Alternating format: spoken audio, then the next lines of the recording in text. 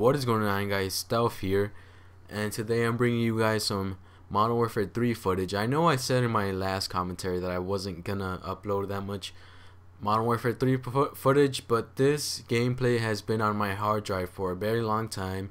It's from November 21st, I think, back in Veterans Day.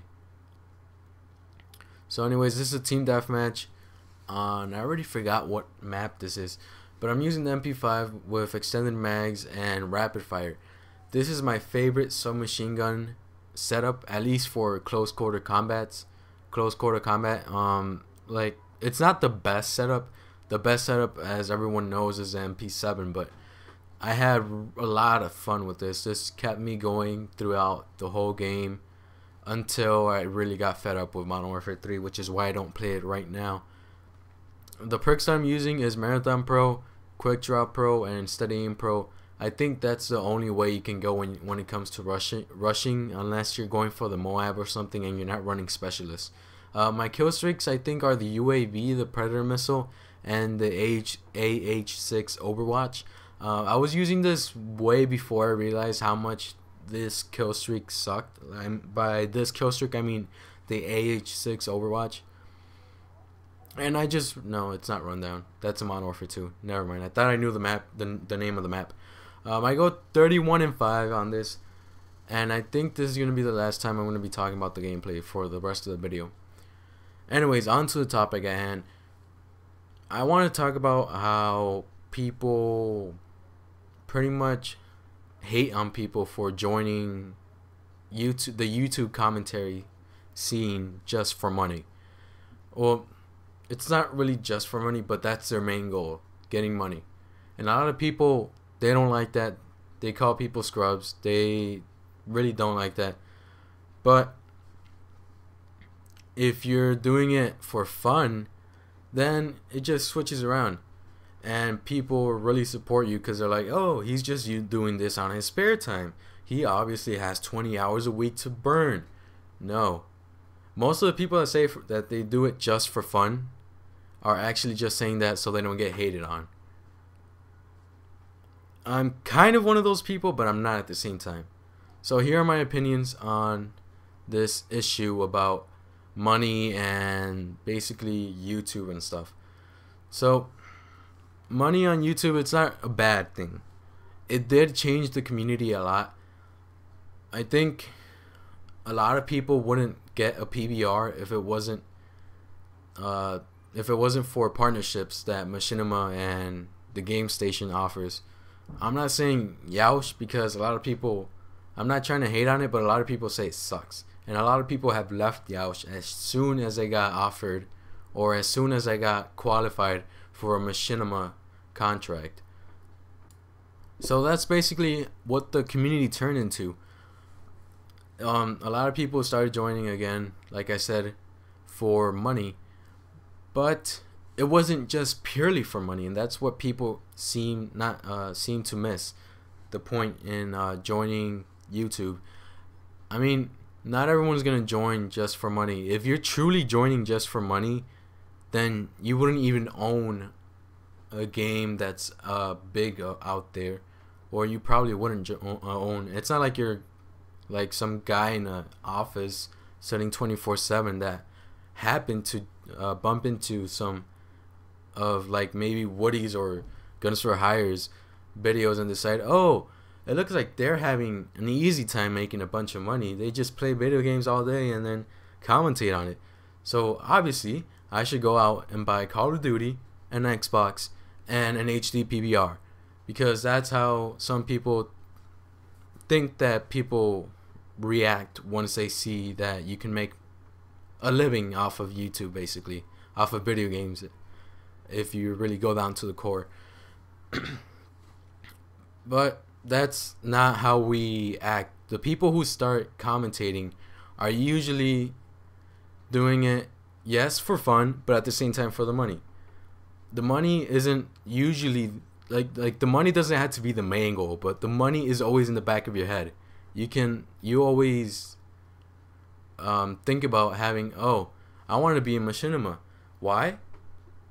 I don't know. And you, like, ask anyone, why do they want to be on Machinima? Most of the top answers are going to be, 1, to get more subscribers and more views, and then 2, to get money. I mean, there's no other reason to be partnership with Machinima, unless, well, there's one other reason. There's like some perks that Machinima partners get, like I think Woody's Gamertag got a free flight to Call of Duty XP, but a lot of people don't think about those things when they apply for a partnership. They just think about A, the money, and B, the exposure. So that's basically what I think about when people join. If you say that you're doing it purely for fun, I say that's bull. No one is doing this purely for fun.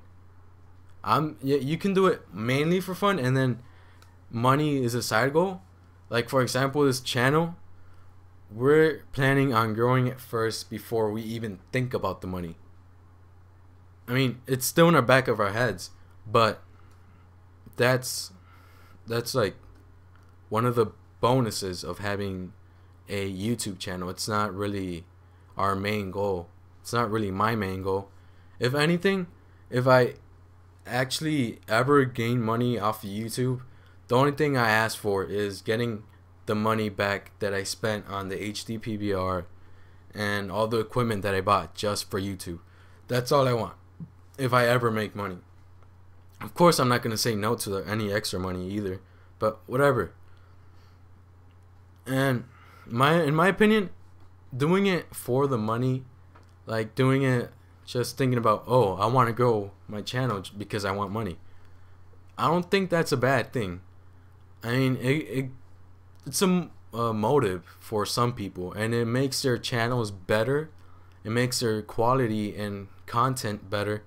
Like, for example, if someone wants to get into YouTube for the money, they're not gonna waste half a year on Dazzle. They might start out on Dazzle so they can like test the water, maybe, and they're on a budget, so they just get a cheap, I don't know, $5 microphone and like the Dazzle or an Easy Cap or whatever.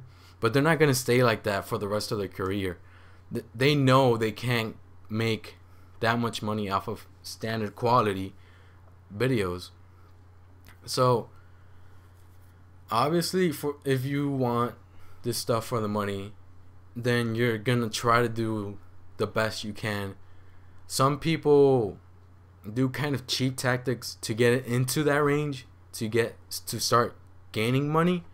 I don't want to name any names, but I will name some tactics that some people have used, like doing excessive giveaway videos multiple times a week, and all you're giving away is like 5 PSN $15 cards and like 5 other Xbox Microsoft points cards.